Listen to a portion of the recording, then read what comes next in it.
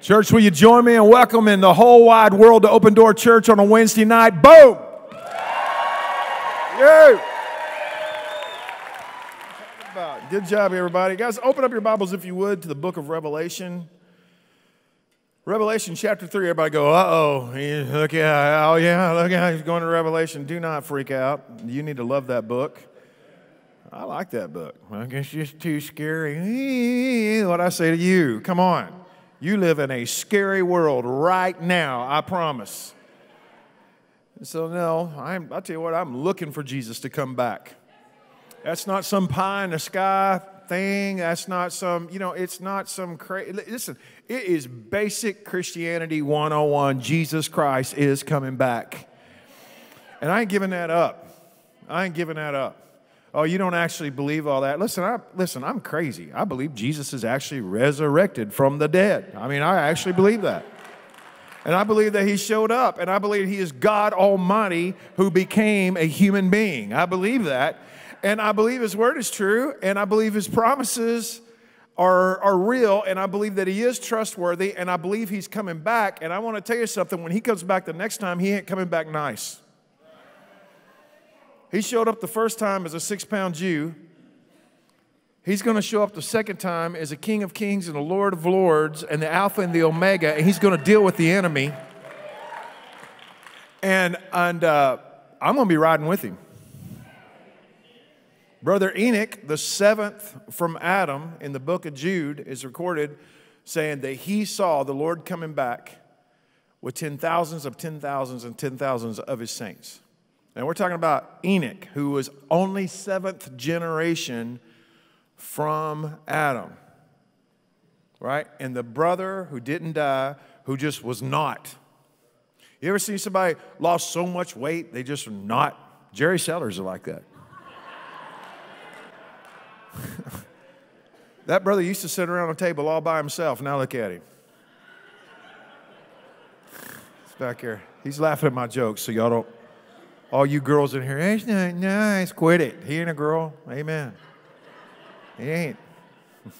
So when boys really love each other, they berate one another. That's what they do. So anyway, man, the brother lived to be 360 years old and then was not. Meaning he was done. He was not what? He was not here. He was not found. He was done. So what is 360, guys? It's full circle. Right?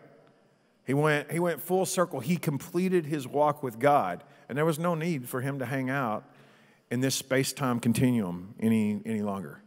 Amen. And isn't it funny? He's the one who saw the return of King Jesus and how that the church was actually with him. Man, I like that. Well, in Revelation chapter 1, Brother John begins to speak from the island of Patmos, and it's just, the book of Revelation is a very controversial book. I'm so glad it's in the Bible. I'm so glad. And, you say, I say that, but there's been a fight, and there continues to be a fight about the book of Revelation to this day. And one of the big fights about the book of Revelation is this whole thing that John saw prophetically of the return of King Jesus, of the tribulation, of the millennial reign of the Lord Jesus Christ, and finally of the great white throne judgment. And I sure don't want to leave out the rapture of the church, because that's definitely in there. Oh, that's something else too. Y'all don't want me to believe it anymore. I'll tell you what, I want to tell the millions of people watching, I ain't giving up the rapture. You're welcome to stay. I bless you in the tribulation. And you can have all that trash you want. I can call me a hillbilly. You call me backwards. And I'm telling you right now, it is the Word of God. I know what I'm talking about. It's one of the big challenges of hanging out with so many Messianic Jews, because they don't want you talking about it. They don't like that. So why is it? Because Israel is so key during the tribulation. And so they just have a different calling. Okay, this Gentile believing Jesus, lover of God Almighty is going to be raptured. And I ain't going through the tribulation. And if you want to go through the tribulation, you're welcome to go through it, because I'll tell you this, the rapture of the church, I do not believe happens to all of the church. It happens to those who are prepared and who are looking for the rapture. It's just like anything, man. If you want to tap into it, you're going to have to believe in it. Now, I think when the Bible says, when Jesus was talking that there's 2 in one bed and one's taken, and there's 2 in the field and there's one taken, I don't think he's talking about a Christian and a non-Christian. I think that he's talking about a prophetic, Jesus is coming back believing Christian, and another Bible-thumping Christian who just says someday.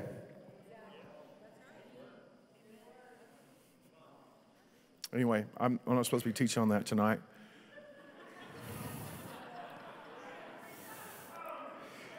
So Revelation chapter 1, Brother John is on the island of Patmos. I have been to the island of Patmos, and it is nothing but a rock. There's no trees on it. All those Greek islands. I love those Greek islands for the most part, except for people walking around naked out there. I don't appreciate that. Like, you folk need to get some clothes on, I promise you. And they do. They just get naked for no reason. And it's the people that have no business getting naked that always want to get naked. Greeks are crazy, man. So the island of Patmos is a rock. There's no trees on it. And what kept prisoners on the island of Patmos is that it was a community for the blind. They're like, what are you talking about? I'm talking about that when the Romans put you on this island, they told you need to do a 360 and you need to look around, and then they held you down and poked your eyes out and then said, yeah, you ain't never leaving this island, because nobody else is ever going to help you. So unless John was the exception to that rule, it means everything he saw in the book of Revelation, he saw without physical eyes. And the key in the first chapter is, I heard a voice behind me, and I turned to see the voice. And he's so blown away with everything he is seeing. And he writes it all down. It's a fascinating thought. And it blew me away when I was there. I was like, I'd never heard that. I've never heard anybody preach that before. That's incredible. Well, in the book of Revelation, in chapter 2 and chapter 3, he begins talking to the 7 churches. And the 7 churches are indeed 7 churches. I mean, they were real churches, and they were real congregations and real groups and bodies and tribes of Christians in 7 different cities of what at that time was called Asia. We don't call it Asia anymore. We actually call it Turkey. Okay? And any of you guys ever been to Turkey? You guys ever been there? Man, I have too, man. I love Turkey. Man, I love tracking around out there, man. And to go to ancient Ephesus, incredible. Incredible. And so, man, whenever you look at these 7 churches, not only were they 7 real churches, but they were also 7 figurative churches. And there's tons of layers of revelation that go with that. I mean, people talk about 7 different church ages, and that we are in the last church age, which is the Laodicean age, or the age that is represented by the church of Laodicea, which is the church that Jesus ain't even in anymore. He's on the outside, standing at the door and knocking and trying to get back in. Right on? And I'm not saying that there are no Christian churches, because there certainly are Jesus-loving churches, but that this represents an age of where there's a lot of Christianity that has nothing to do with Jesus. There's a lot of Christians that Jesus is going to say, oh, we never met. But I was a Christian my whole life. Yeah, how'd that work out for you? You were supposed to be in love with me. You're supposed to be fascinated with me. You're supposed to be interested in me. You're supposed to fear me. You were supposed to have my priorities. You were supposed to have my heart. You were supposed to have my spirit. And you did really good at doing the church thing. Laodicea, right? Now look, I'm not going to preach mean tonight, so y'all don't worry. I'm just speaking truth. Amen. Well, whenever 25 years ago, whenever I decided we were actually going to have a church, I thought, man, what can I name this? And so I went through the 7 churches, and I got to, there's only 2 churches out of the 7 that Jesus doesn't give a spanking. And so 5 of the 7 he gives a big time spanking to. And the other 2 that he doesn't give a spanking, he talks to them, and one of them, the Lord's like, I just can't believe you're still standing, okay? And then the other one, he's really impressed with their love for God and how they demonstrate their love for God through how they love people. okay? And that church is the Church of Philadelphia. And so the Church of Philadelphia means the church of brotherly love, right? You guys with me on that, right? So we know that, and I was going through that, and I was like, Lord, I think this is out of all the 7 churches, I think that this is the one that we want to be. And in that, while he's talking to the faithful church, or the Church of Philadelphia, in Revelation chapter 3, verse 7, it says, and to the angel of the church in Philadelphia write, these things says he who is holy and who is true, who has the key of David, and he who opens and no one shuts, and shuts and no one opens. And that's why we're called OpenDoor Church. It's because of that scripture right there. I just like, you know what? I want to be famous for how we love people. And I want to be, I don't want to be famous for who I stand against. I want to be famous for how we love people, and as a tribe and as a body. Can I just tell you this? All of the speakers who came to our conference last week, without exception, were so blown away, not with me, but with you. And just said, I'm telling you right now, Troy, your church and the people that you run around with, this congregation is so different. You guys really do love each other, and it's crazy. It's crazy how hard you guys work. It's crazy. It's like we need to be around this. We need this. Like, hallelujah. Amen. Well, it's the Church of Philadelphia that is the church of brotherly love, or the church that demonstrates their love for God by how they are willing to love other people. That's a big deal. But this whole thing about the open door is actually something that's called the key of David. And the key of David is a remarkable mystery throughout the Word of God that obviously is connected to the throne of David, and it gains or stops supernatural access to things. Now, I want you to think about the importance of supernatural access, or actually closing a door supernaturally so that something can't get to you anymore, or opening a door, right, so that you can step into something.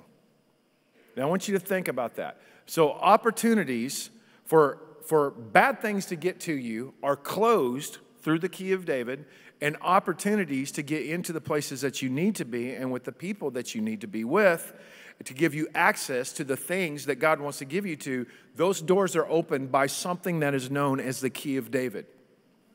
Are you guys tracking with me? And Jesus says, I'm the one who holds the key of David. So not only is Jesus the door, Jesus is also the key to the door. Okay, so this whole thing is a big deal to me, because a big part of the favor that the Lord has upon you will be demonstrated through the doors that he opens for you. But what I'm going to talk to you about is it's also demonstrated through the doors that God closes for you. And I talk a lot about open doors, and I'm going to continue to talk a lot about open doors, but we're going to end up talking about the power of closed doors and how important that is. The key of David, I love the key of David. Key of David is also a musical thing. If I tune my guitar, I'm going to tune it to 440 tuning. Okay, so if guys, are there any musicians in here? 440, right? So when you tune an instrument, you tune it to 440. Thank you. You are a musician back there. I see. Yeah, that's you, man. And yeah, he's on our worship team. I was like, please raise your hand. Thank you. Yes. And we tune to a standard that is called 440. However, that was changed in the 1800s from 444. And up into the 1800s, the standard tuning for all instruments of the world was set at 444 tuning. And you're like, well, what does that have to do with anything? Because it comes from Israel. And the reason why it comes from Israel is because 1,000 years before Jesus, whenever David set up the tabernacle, David's tabernacle, and gave everyone access to the Ark of the Covenant and the manifest presence of God, he had 24/7 worship going on. You guys know about the Ark of the Covenant, and you know about the tabernacle of David. That's that Amos 9:11 scripture that says in the last days, he actually says in that day. Anybody think of a day that's called 9/11? Okay. Amos 9:11 says, in that day I will reestablish the tabernacle of David. Now look, I believe that the third temple is going to be built. I do believe that, and it's a big part of the key of the Antichrist and all that kind of stuff. But it's not what God wants. God is not looking to rebuild Solomon's temple. He is looking to rebuild David's tabernacle where everybody has access. Everybody has access. Men and women and boys and girls and white people and black people and brown people and whatever shade of Heinz 57 you are, or rich people and poor people, where we all have access to the manifest presence of God. Well, when he started that 1,000 years before King Jesus, he trained musicians to play, and he is the guy who is in charge of bringing 10 stringed instruments. Guitars. Okay, so David is a rock star. And when David brings all of his stringed instruments, they have to decide what a standard tuning is. And David set it at 4/4/4. The key of David. So the key of David is actually a sound. Now, every time God comes back and changes anything, there's a sound that goes with it. Are y'all with me? So the key of David is there anybody here that you've been seeing 4/4/4 all over the place? Yeah, key of David. That's what that is. What about you? You've been seeing it all over the place? Anybody in here that's seen 4/4/4 in a dream recently? I want to just ask you that. Yep. Really true, because that's some people, man, I keep seeing 4/4/4 in a dream. I keep seeing it. Like, what is that? It's the key of David. It's King Jesus himself saying, you have qualified to enter into some places that I'm opening a door now for. That's what the key of David is. Now, I love that, and I think that that's really cool. And when God opens up the doors, that's a really big deal. I know that one of the things that we're looking at this year, Brother Henderson gave a prophetic word at my 2020 conference where he said, this is the year of the double open door. You remember that? Okay. Well, hello, open door. Right on. So it is a double anointing for an open door. So we're talking about a double portion of the key of David. And where will you find that? You will find that among people who love people. The Church of Philadelphia. Okay? He doesn't offer it to everybody else. He offers it to the Church of Philadelphia, people who have selfless acts of redemption, and they are laying down their lives for people that it's never going to benefit them for them to lay down their lives. Okay? So that's us. That's our tribe. That's what we're doing, and that's real. Okay? Now, whenever you see a double door opened up or a double anointing for something or a year that is like, I don't know, 2020, okay? Whenever you see that, one of the scriptures that you can point to that shows us what's happening there is actually Isaiah chapter 45. Isaiah chapter 45 is the King Cyrus scripture. That's the King Cyrus chapter. And you need to know Isaiah chapter 45 because prophetically it's huge for right now. Okay, by the way, well, let's just read it. Thus says the Lord to his anointed, to Cyrus, whose right hand I have held, to subdue nations before him and loose the armor of kings, to open before him the double doors so that the gates will not be shut. Okay, a Cyrus is typically an ungodly person that is employed by the kingdom. That's what a Cyrus is. You guys know that, right? So what that means is somebody that the kingdom employs and says, you are going to live for the benefit of my people, particularly Israel, right? Okay, and by the way, he is a guy that God will use a double door anointing for. Now, King Cyrus was a Persian, which means he was an Iranian, and he was a strange dude because of the influence that Daniel had on him. He was flat out scared of Daniel.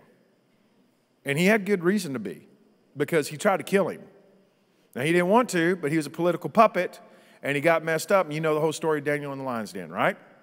He ended up being the one that after 70 years said, I am going to let all the Jews go back from this terrible place back to Israel, and I'm going to allow that to happen.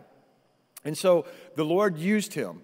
He was not a godly person. He didn't talk kingdom speech, but he had people that were key prophetic voices in his life, and he feared the Lord because of that. And then he did things that greatly benefited Israel. Okay, all right, it's Isaiah what? Okay, President Trump is what? Yeah. And since my entire life, I have been hearing every single president I have ever voted for say, we will make Jerusalem the capital of Israel. And then the Muslims showed up and they all got scared. That joker don't care. He doesn't care. I could go on and on and on about all that, but the bottom line is this, and this is one of the reasons you have to understand how God will employ non-kingdom people for kingdom things. You have to understand that. All right, well, whenever you see God doing that, and by the way, Israel came out with a coin, they call him Cyrus. And it's Trump on one side, and it's Cyrus on the other side. I've seen the actual coin. I mean, I've seen it. Like, oh my gosh. Okay, so that is a prophetic word to you that the key of David is being activated. That's what that means to you. And it's when the double doors are opened. All right. So I love the whole thing of Open Door. And I can see right now, guys, that the Lord is opening up doors to us. Can y'all see that? And it's such a big deal, and I'm so grateful for it. But I don't want you to miss the power of a closed door either. And today, when my team was looking up stuff for the closed door, one of the first things that we discovered is that there's 26 instances in Scripture where a door is shut. There's 26 different stories where the Bible specifically says, and the door was shut.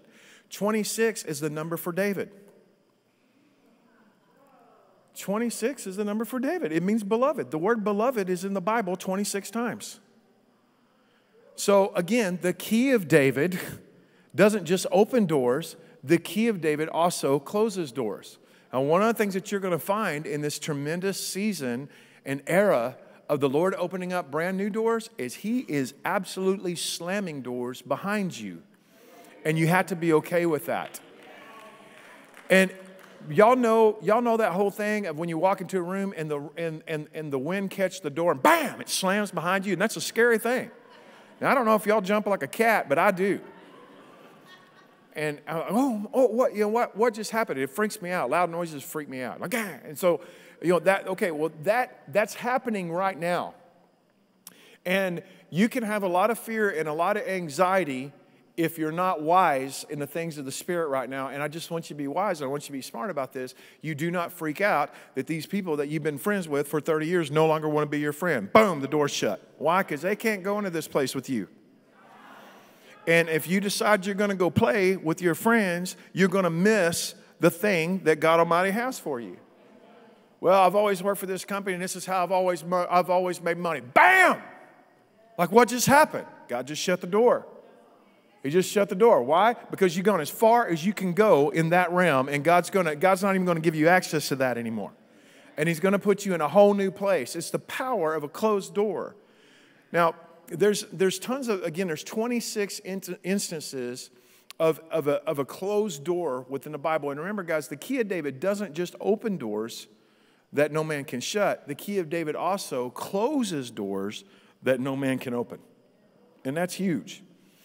So we're looking, and I'm going through this and looking at when does God close the door. One of the biggest keys, or one of the first big understandings of it, you need to pay attention when God closes the door, is the ark. I'm talking about Noah's ark. And I don't know if you realize this or not, but they didn't close the door. God closed the door.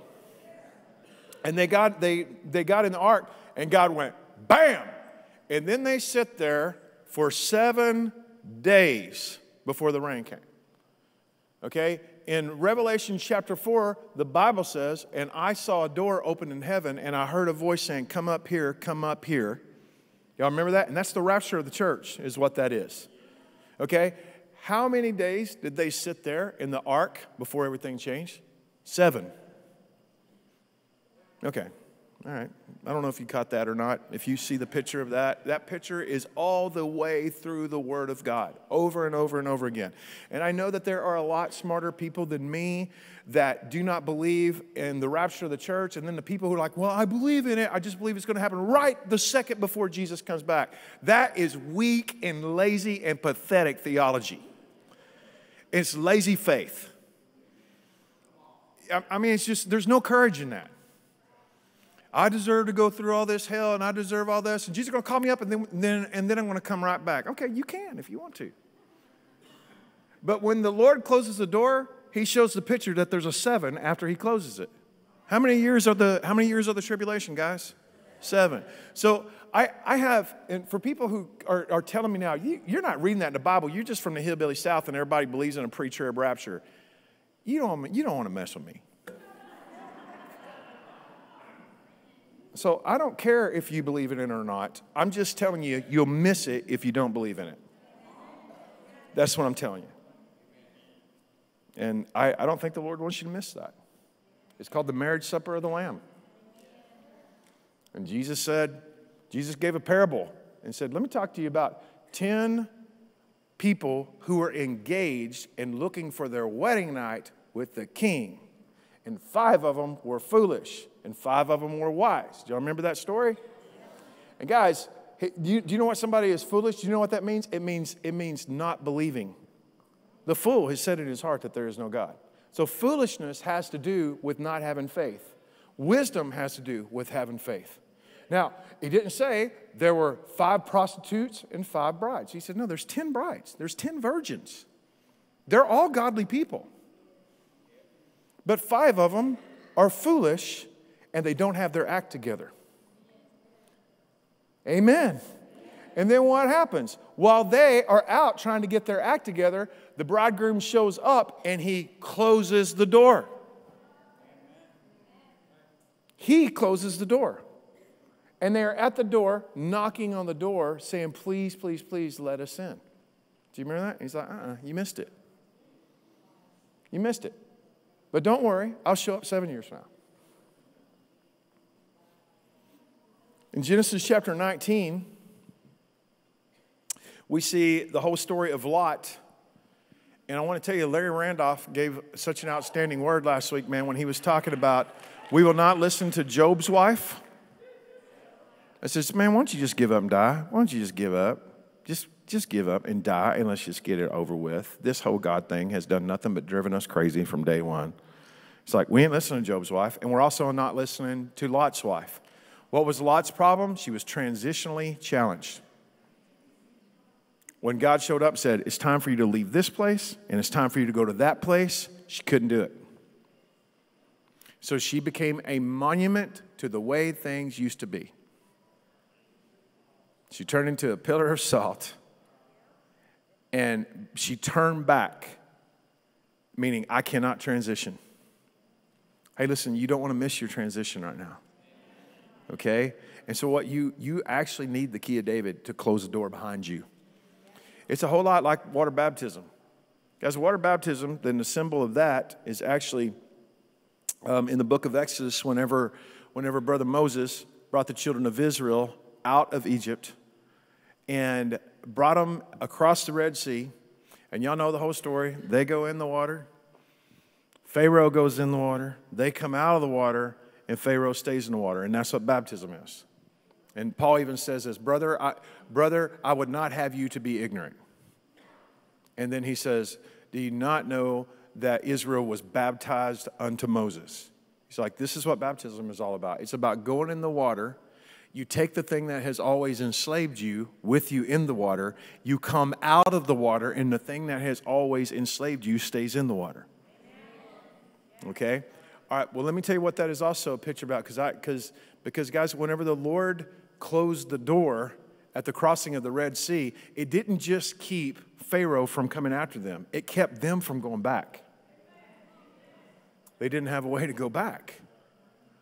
And that's why many times, man, we need that door closed. Because there comes a time when we start smelling them Egyptian onions. And you know that Bible story, right? They're like, you know what? I know that man was bad to me, and he broke my heart, but man, he was something else. He's something else. And you've been on Prozac for 20 years because of that mess. And you're starting to think, maybe, man, that onion's starting to smell good again. I think I'm going to track right back to Egypt. Well, good luck with that once the Red Sea has been closed. You'd better keep going forward, or you're going to die where you're at. In the wilderness, not seeing the promise. Man, I think I'm preaching good. That's what I think. Well, in Genesis 19, whenever they're at Sodom and Gomorrah, the angels show up and say, hey, we're not teasing. Y'all need to get out of town. And all this stuff happens. The bad guys show up at the door. And I want you to catch this. I want y'all to look at verse 9, if you would, please. And they said, stand back. And they said, this one came in to stay here, and he keeps acting as some kind of a judge over us. Now we're going to deal worse with you than with them. So they pressed hard against the man Lot, and they came near to break down the door. But the men, we're talking about the angels of the Lord, but the men reached out their hands and pulled Lot into the house with them and shut the door. Okay. I want to tell you one of the things that happens when the Lord begins to grant you access and begins to deny access to your enemies to you is he releases angels to do that. And there is angelic assignment that comes for the performance of the Word of God, where God says, okay, Troy's done with that, and angels will show up in Troy's life and begin closing the doors to things that I otherwise would have had access to, and those things would have had access to me. And that's the way it works with all of us. Friends, we need to learn hardcore how to pronounce the Word of God, how to speak the Word of God, how to live the Word of God, how to demonstrate the Word of God, and make it easy for our angels to do their job. Amen. Sure do. So these angels were warning Lot of impending doom. God never leaves us without a warning. We know that that's real.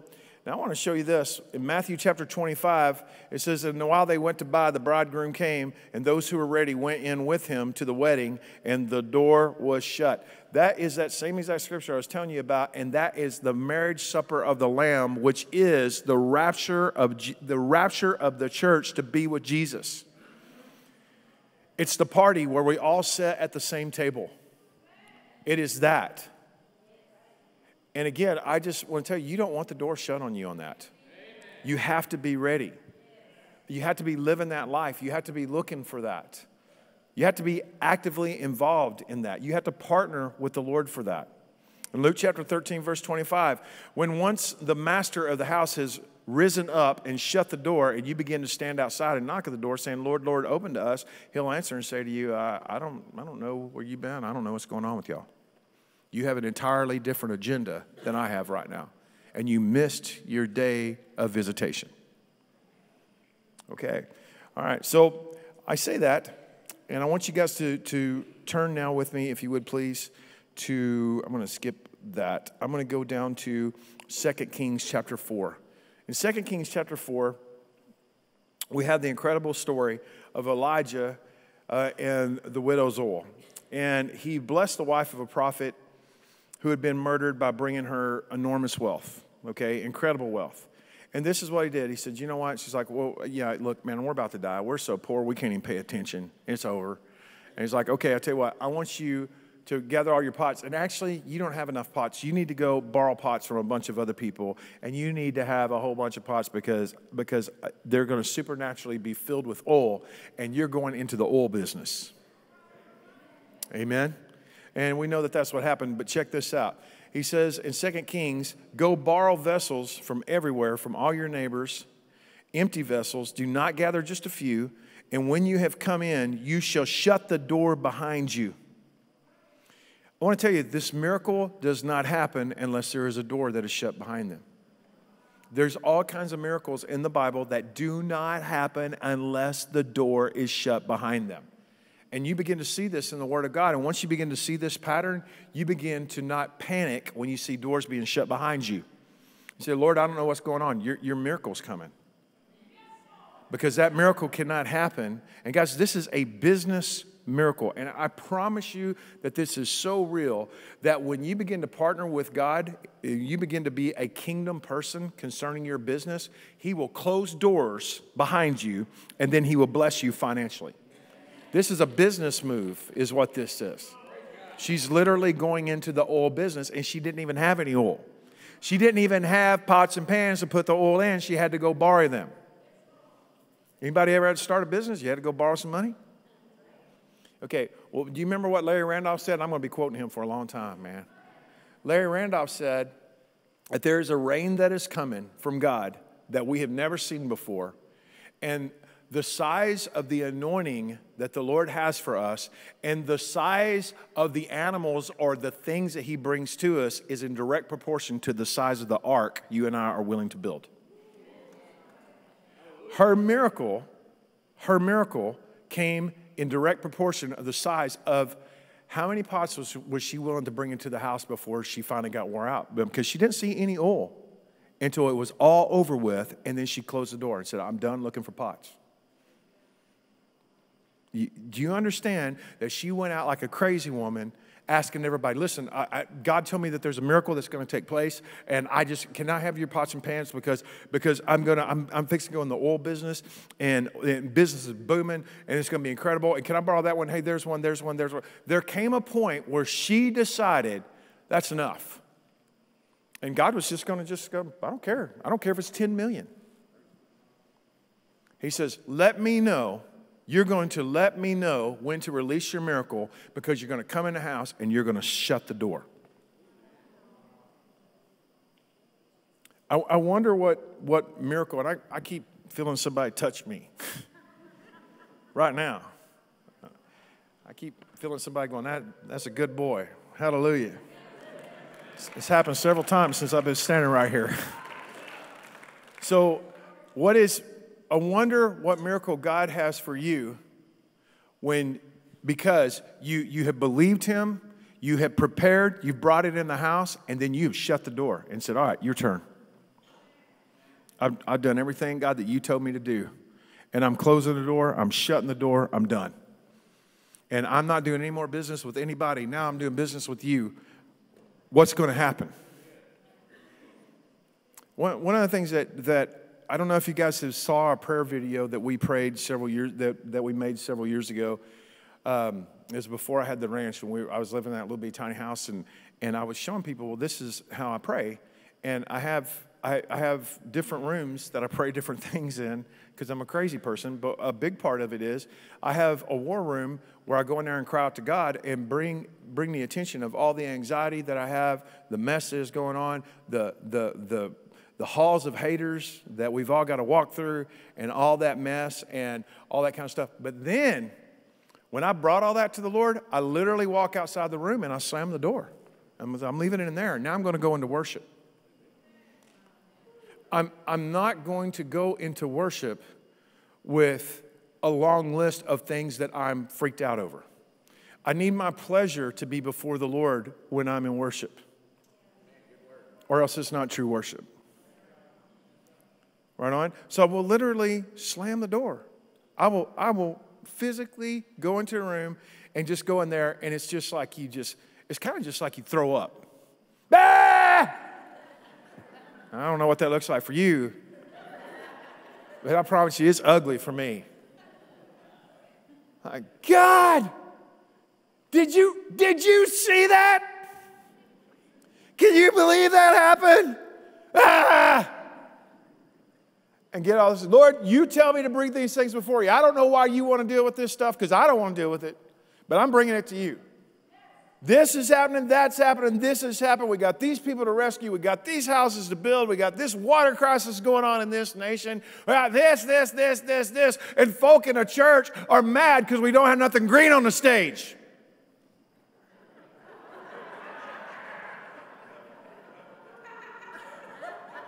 They're crazy people.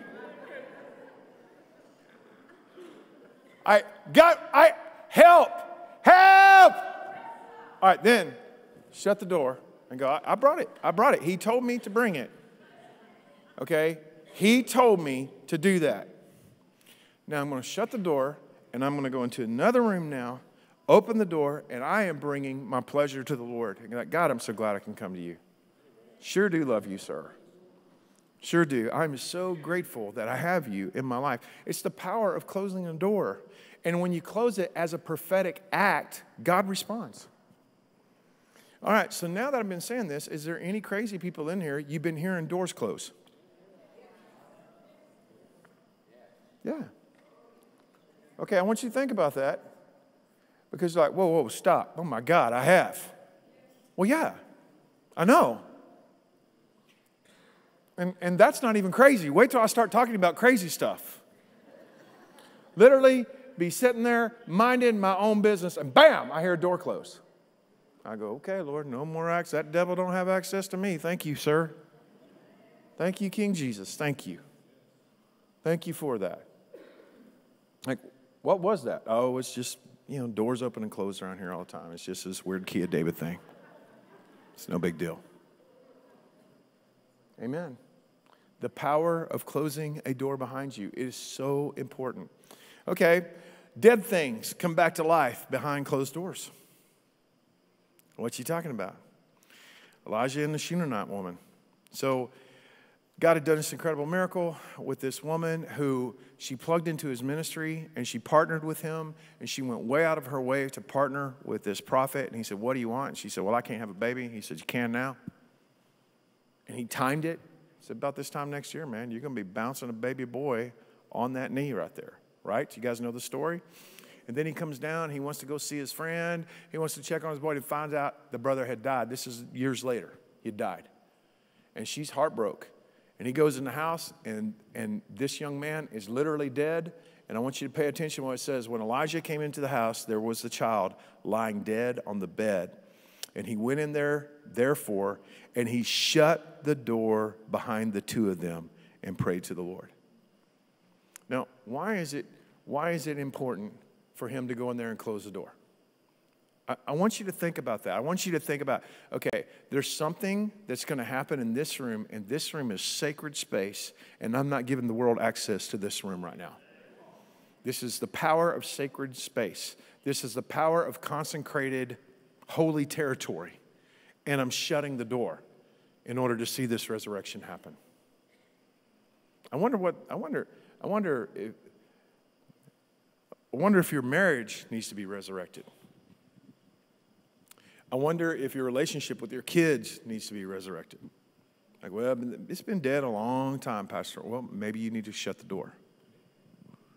And maybe you need to have a sacred space between you and God for it to be on earth as it is in heaven. And that's not a big, huge space. That's an intimate place where you shut the door and there's something going on between you and God, and you call that place holy. Mind you, when the door was open, that was a place of tragedy. It was a place of heartbreak. It was a place of horror. It was a place of nightmares until he went in there and shut the door and said, no, we're changing this. I remember Gene Ezagara, Pastor AJ's daddy. How many of you guys know Pastor Gene? You know that, brother? I remember 20 some odd years ago, I was invited down to their house when AJ was a little boy. And I went down there and they had this big Last Supper. Like, what you talking about? I'm talking about Gene had a brain tumor. And he wanted to have his Last Supper because he was going in a room and he was closing the door and he was fasting and praying until either he died or he was healed. And I thought that was awesome. I thought that was hilarious. Now, mind you, all my friends that were there, because they're a very dramatic group of people, cried. I'm just like, what? This is awesome. He's coming up to, Vato, listen, I'm going in that room, bro, and I'm going to find the presents. He does that. He'll be talking real soft and he screams for no reason. I don't know if you know he does that. I'm like, okay, all right, cool. And I'm going to tell you something about Gene Ezagara. I had a bunch of guys over at my house last night. We stayed up all night long telling Gene stories. Just the amazing things that I've seen God do through Gene Ezagara. And this is one of them. That brother, he told everybody, this is my Last Supper. I want to tell you all I love you and I bless you and I call you blessed. And they all had a party. He said, all right, I'm going in that room. And that brother went in the room and shut the door, and it was over. He come out some 20 some odd days later, not having eaten a single thing, and said, Jesus told me I'm healed. And that brother was healed of a brain tumor. Yeah. Well, that's not something, man, you invite everybody in on. Right? You don't need everybody's opinion. Well, it must be the Lord's will. You joker, get away from me. Hey, how many brain tumors are there in heaven? That's how you can tell if it's God's will or not. I know that cuts right through your religious noggin and doesn't make any sense, but I'm telling you right now, all this horror and hell must be God's will. No, it's because the people of God will not get up and be the people of God and say, let your will be done on earth as it is in heaven. Amen. If you don't see any cancer in heaven, then there should be no cancer here. So don't you dare for 1 second, if you fight some kind of a cancer battle, don't you think for 1 second, well, it must be the Lord doing this or allowing this to happen because I need to be punished. That is baloney. You're redeemed. You're a child of the living God. Amen. And cancer does not belong to your body. You know what? You are healed. You're healed. I tell you, if you're going to ask me why I think the Lord allowed this to happen, just so you could get a really cool wig. I know. Don't be throwing your wigs at me. Crazy people. Okay, so is there any doubt in your mind, do you have any doubt at all that God's stamp of approval is upon this cancer that has come against your body? Do you have any doubt of that? No, because his stamp of approval is not on that. And so you have to close the door to that and go, there's just some places I ain't going, and there's some things I ain't letting in to this room of this battle. No room, no access whatsoever. You have to close the door on it. Everybody stretch your hands towards my sister. God, I just want to lift up Angel. Man, I feel the Lord. Oh, God, I feel you so much. Father God, I thank you, God, that this is the moment of her healing. And I just speak and declare you will live and not die, and declare the testimonies of the Most High God. I declare the Father's love over you in Jesus' name, and declare the blood of Jesus over your entire physical body, that you will see your babies grow up and be old. You're going to see that happen. And just declare in the name of King Jesus that no weapon formed against you shall prosper, and that this thing will not continue, it will not go any further in Jesus' name, and that cancer dies in the name of Jesus. We call your body a cancer-free zone in Jesus' name because of the heart of the Father and because of the will of God towards you, that you are healed in Jesus' name. The lion has roared, and we declare your healing in Jesus' name. Amen.